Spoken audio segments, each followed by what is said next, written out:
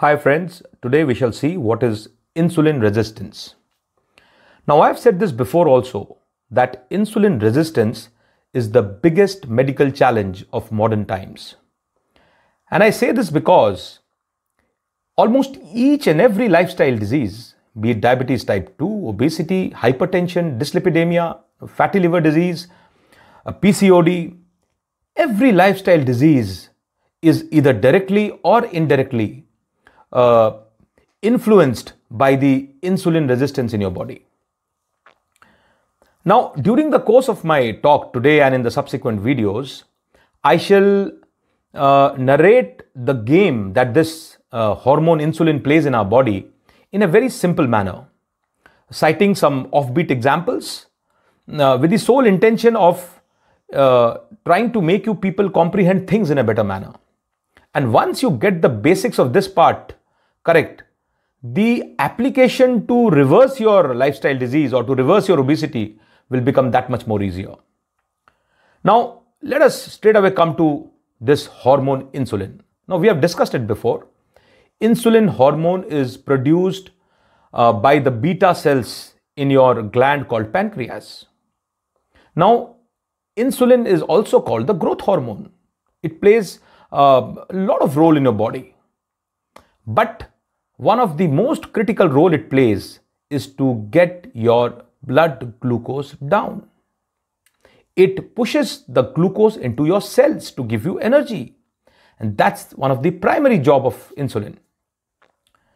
Now, insulin, broadly we can classify into two types, the basal or the background insulin. And this insulin is released by the pancreas throughout the day, when you are not eating, when you're sleeping, when you're resting. And then there is something called the bolus insulin. And it is this secretion or release of this bolus insulin that we are going to talk during the course of our discussions. And bolus insulin is what? It is the insulin that is released by pancreas when we have food, plain and simple. And just see this graph or see this diagram to understand as to how the insulin secretion happens or how the pancreas responds to the various macronutrients that we have in our diet. Now, the moment we have carbohydrates in our diet, the insulin response is very high. It is moderate for protein and it is absolutely low for fats. So when you take a diet which is very rich or very high in carbohydrates, the insulin response in your blood is very high.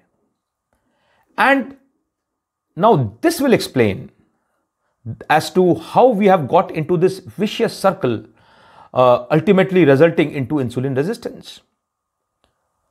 So when we eat food and when we eat food which is rich in carbohydrates, we obviously secrete too much of insulin. And what has happened over past 50-60 years is that the food industry or the carbohydrate industry, coupled with lifestyle changes and social obligations, has corrupted our minds so much that we have started taking as much as 60 to 80% of carbohydrate in our daily diet. And that's the real reason as to why our body is slowly becoming insulin resistant. Because when we take a carbohydrate high diet, the amount of glucose in our blood goes up. Now, initially the body is able to cope up with it. But finally, over passage of time, over passage of years, and the body gets into a state where there is too much of insulin in your blood, and that stage is called hyperinsulinemia. But after 5, 10, 15 years, the body finally gives up. And then the blood glucose crosses the threshold level because it cannot enter into the cells and it is floating around in your blood. And once the glucose is floating around in your blood, you become diabetic. But once you are devoid of energy, the glucose does not enter into your cells.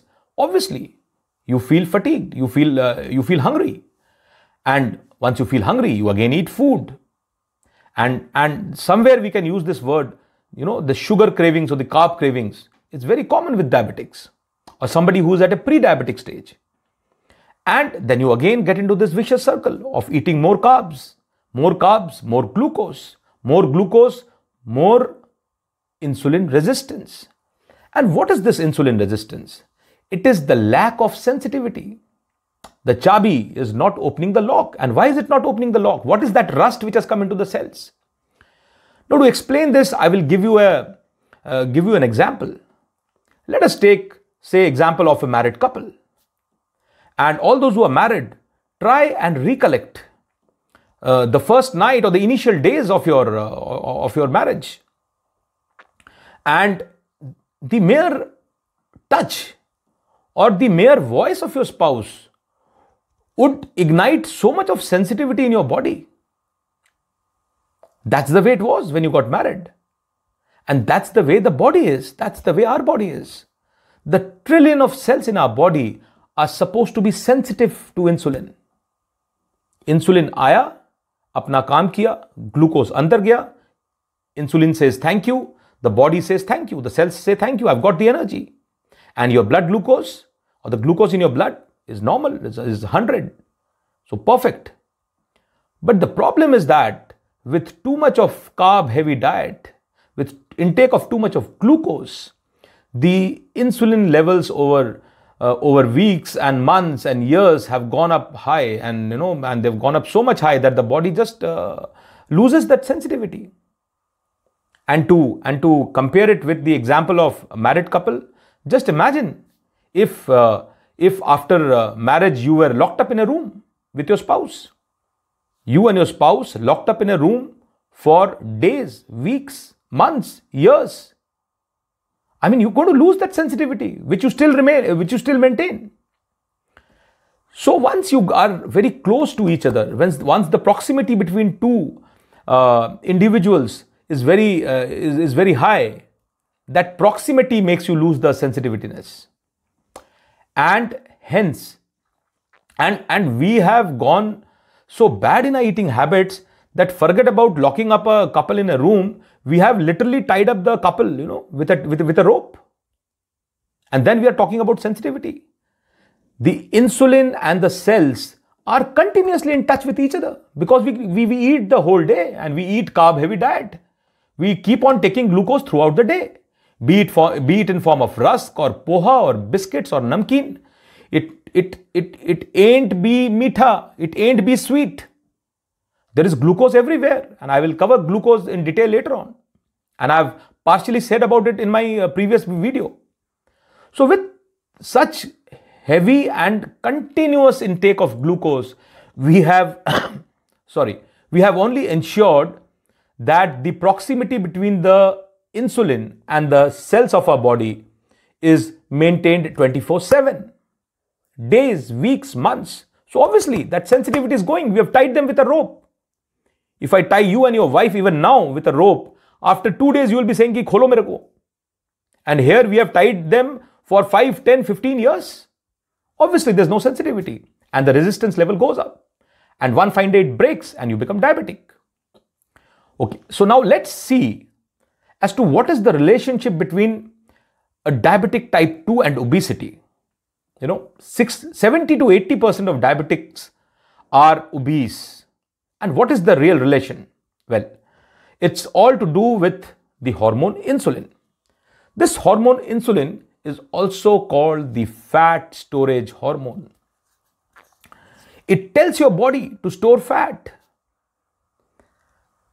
Now, once the glucose level in your blood goes up and the cells start and the pancreas releases too much of insulin and the cells start resisting insulin, the extra glucose is then stored in liver in the form of glycogen. Now, glycogen is nothing but chains of glucose. It is the emergency rations which is stored in your liver. Now, here we can take an example of a refrigerator or a fridge. So, your liver is like a fridge. Advantages: easy to access. You can open anytime, put in your extra food into it. Whenever you are hungry, you can take it out and you can have it. But there is only one drawback. it has got limited storage space. So what is that limited storage space? It is 120 to 125 grams. That is what your liver can hold. So the glycogen stored in your liver in an adult is approximately between 120 to 125 grams. Now, whatever extra glucose is there after that, that all gets synthesized as fats in your body. And the fats, we can compare it with a cold storage house. Now, the advantage with cold storage house is that it has got ample space. You can keep storing as much food as you want. But the drawback is that the route to that cold storage house is pretty long. You have to get out of your house, wear your shoes, wear your dress, take out your car, take the extra food, drive all the way to the cold storage house and then store things there. You can store unlimited. And this process of synthesis of fats, wherein too much of glucose is then converted into lipids by the liver, is called lipogenesis. And this transshipment of extra glucose getting converted into lipids or fats and getting stored in your body as adipose tissues is controlled by this hormone insulin. So what is this insulin doing? Insulin is like a traffic police. It is the traffic police just outside your house, between the refrigerator and the cold storage house. Insulin controls, insulin tells how much, where, how fast to get deposited. And once we are into a carb heavy diet or a diet which is high on glucose and our refrigerator is full, the glycogen stores are full, it all gets converted into fats through a lengthy process called lipogenesis. And we shall discuss the reverse engineering. Now this is lipogenesis. The traffic police in between tells the liver, aane do, jaane do. Jama ho jao as fats. Lipogenesis. We will discuss the reverse engineering when we discuss about fat loss. And that is lipolysis. This is lipogenesis, that will be lipolysis. Wherein that fat cell is going to get broken down. And ultimately it is going to get out of your body. We shall see it later. So, a lot of people ask whether, obesity is a reason for diabetes or diabetes is a reason for obesity. Half the time you will find people telling you that you are diabetic, so lose weight. But this is the complete cycle and complete relationship between glucose and obesity.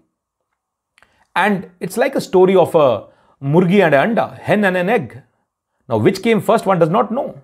But one thing is very sure, that there is a hormone insulin which is acting like a traffic police in between and is responsible for diabetics to become obese. And for person who are obese, they could be in a state of hyperinsulinemia. So the blood glucose levels are down. So you say, I'm not diabetic. But the insulin levels are high in your body. And getting obese and then getting diabetic. So whether it is diabetics becoming obese or obese people becoming diabetic, it's one of the same things. Well, besides being the cause of diabetic or diabetes mellitus type 2, insulin resistance is also responsible for a number of other ailments that we suffer, the lifestyle ailments. And the first thing it affects is your heart health. Yes, insulin resistance is responsible for lowering your HDL or the good cholesterol. It is responsible for narrowing down of your arteries by plaque. We call it atherosclerosis. It's responsible for heart attacks. In fact, if you look at this diagram, the risk ratio for heart attack is highest for people with high insulin. Much higher than even say the factors like total cholesterol, LDL cholesterol and high blood pressure. So that is how dangerous high insulin levels in your body are or they indicate. Insulin resistance is also responsible for poor liver health. It results in liver cirrhosis. Your bilirubin counts go up. There's weakness, loss of appetite. And it is also responsible for various neurological and metabolic changes in your body. And some of these symptoms are seen in diabetics also. And they are frequent urination, excessive thirst, hunger, sugar cravings, bloating, heartburn, which is so common, constipation, sleep apnea. And besides all this, another important thing that high insulin in your blood or insulin resistance in your body affects is the hormonal imbalance. And this hormonal imbalance is seen in your estrogen dominance. The polycystic ovarian symptoms show up in ladies or in females in form of acne, facial hair, infertility. It shows up in your low thyroid levels, hypothyroidism. And all this combined with high blood glucose, high triglycerides or lipids, it all ends up into making you fat. It increases the fat storage, and insulin resistance is a primary factor that you are not able to lose weight. And hence, I always quote this famous quote of Dr. Jason Fung, and I call it the obesity code. He says that insulin is the main driver of obesity, not calories. Like fools, we are worried about calories. We are counting calories like fools. We think that by having 300 calories of ice cream, we can just go next day morning to the gym and burn off those 300 calories. So you have 300 calories of ice cream, then you go next day morning and you start running for 3-4 kilometers, you burn off this 300 and everything is... No, it's not so simple. The hormonal response is very, very critical. And what is the hormonal response? The insulin response in your blood. So obviously 300 calories coming from, say, ice cream and 300 calories coming from, say, Greek salad is totally different. The response of hormones besides insulin, various other hormones will be way too high when you take that 300 calories of ice cream vis-a-vis, say, 300 calories coming from Greek salad. So obviously, next day morning when you go to the gym and you have burnt off 300 calories on the treadmill, say, for example, the response that the body will show to your doing that physical activity will be different when it tries to balance out the ice cream and when it tries to balance out the salad. And that's what you have to understand. So it is insulin. Insulin is the main driver of obesity, not calories. And I shall end with a very nice example as to what should we really focus on. And here I will give an example of your house. You enter your house, you enter your living room, and you find that there is water dripping from the roof and your floor is getting wet. So what is the first action you will do? You will quickly run, get a bucket and try to put the bucket at the spot where the floor was getting wet. But is that the correct way of looking at things? Is that the solution? No. It only limits the effect. Yes, it prevents your floor from getting wet, that's fine. But in order to solve this problem, you need to go to the real cause. You need to eliminate the cause. And what is the cause? The cause is the hole in the roof from where the water is dripping. So you need to get out once it stops raining. You need to climb on top of the roof and you need to plug that hole. That's the way to address the issue. You need to eliminate the cause. And hence, if diabetes, obesity, lifestyle disease, these are the wet floor, don't just address the wet floor. Address the cause. And what is the cause? The cause is insulin resistance. And if you address the cause, you are automatically going to sort out the problems. In the subsequent video, we shall see how to address this cause and how to eliminate this cause, this insulin resistance. Keep watching, keep smiling, guys. Bye.